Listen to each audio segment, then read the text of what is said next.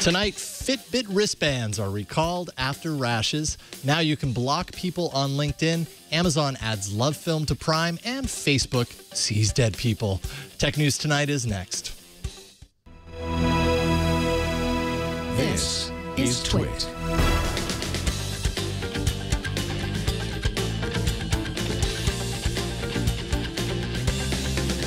This is Tech News Tonight, episode 29 for February 21st, Friday, 2014. This episode of Tech News Tonight is brought to you by lynda.com.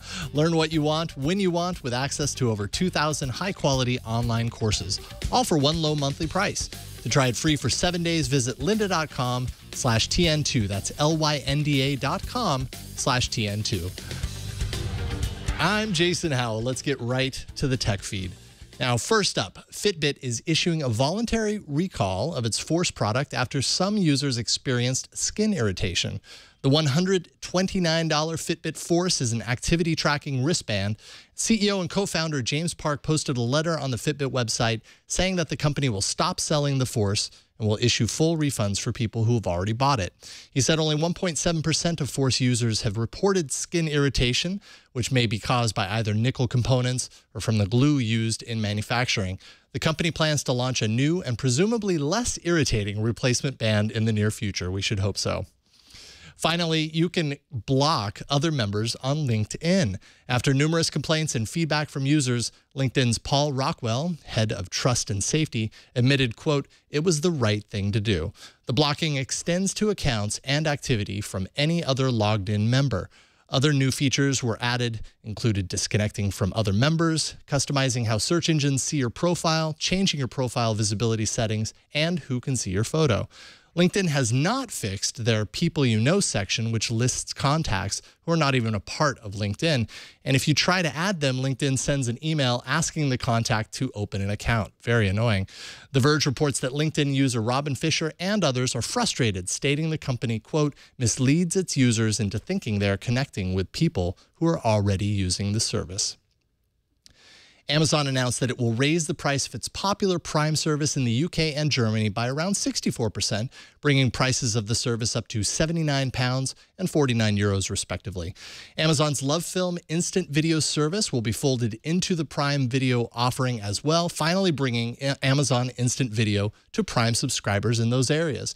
Anyone who had previously subscribed to both Prime and Love Film separately will see around a 35% savings with the new Prime pricing arrangement. It's pretty nice. You may remember that Amazon CFO Tom Skutak hinted at a price hike during the company's last earnings call, suggesting a hike of up to $40 in the U.S. In that case, however, he cited fuel and shipping costs as the cause for the potential increase. Now, coming up, one of the world's fastest supercomputers is hijacked to make Dogecoin. What else? And also next, we are joined by Levi Sumagaisai from Silicon Beat to talk about death and what Facebook and other social media services will do with your profiles after you're gone. But first, this episode of Tech News Tonight is brought to you by lynda.com. With lynda.com's easy-to-follow video tutorials, you can learn at your own pace, on your own terms, from industry experts.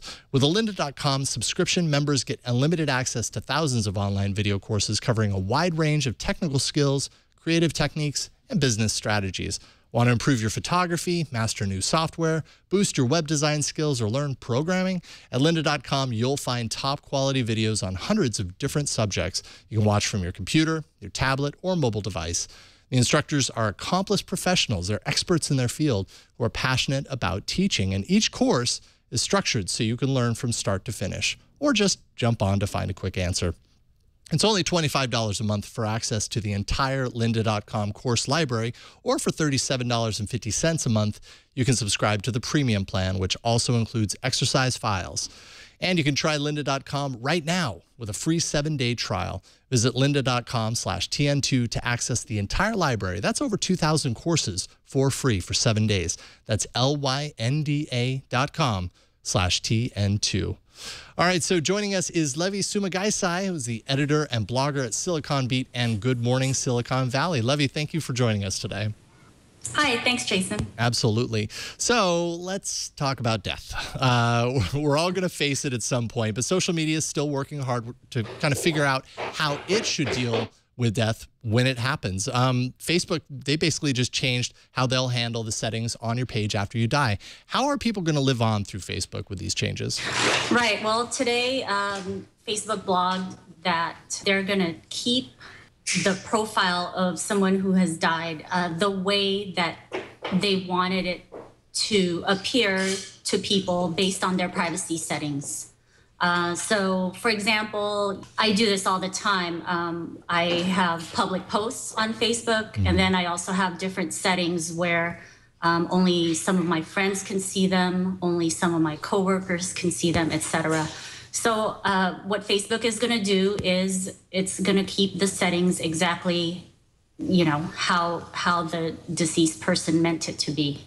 So that friends and people that are connected with the page can still go and interact. Some people feel connected to the page, even long past that person being alive. It's a way for them to continue to be connected to them. That's right. Yeah, good move. Now they've also made some other changes as well, right? They've created a look back video for the deceased. When Facebook started, when they rolled out the look back videos, I remember hearing about a dad in, I believe it was Missouri, who wanted to have access to his dead son's look back video. And I think that that's what prompted this change. Facebook is now going to give them access to their look back videos. And the other thing that they're going to do is they're going to create look back videos for the families of those who request it. Yeah, it's fascinating. Those look back videos are actually very, very interesting. So I think that sounds like a great movie. It's very interesting to see how these social networks are kind of tackling this complex issue. How are other social media networks doing that? Twitter, Google, Gmail, I mean, pretty much any other service. What are they doing to kind of meet Facebook on this level? Google actually has something called an inactive account manager. And you can go to your Google settings and set up how you want Google to handle your Gmail, your YouTube, your Picasa, all the various services they offer. You can choose to have your details emailed to someone that you designate, when you die.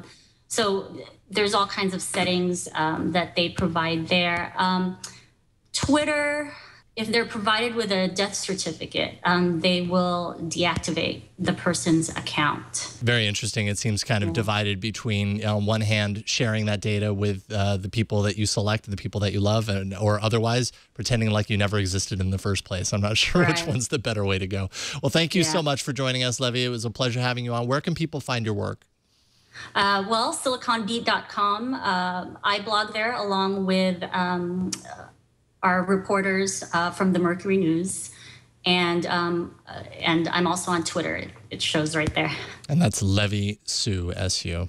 Awesome. Yes. Thank you again, Levy. Appreciate it. Thanks. Bye. All right. And finally, the Harvard Crimson student newspaper reported yesterday that Harvard's Odyssey supercomputing cluster was hijacked recently for the purpose of mining Dogecoins. The perp was either faculty or staff and had permission to use the system, but did not have permission to mine cryptocurrency. They were caught but not publicly named, and their permission to use Harvard computers has now been revoked, according to the school officials. The Odyssey is a 4,096-core supercomputing cluster capable of 32.4 trillion floating point operations per second, so they probably mined a lot of cryptocurrency.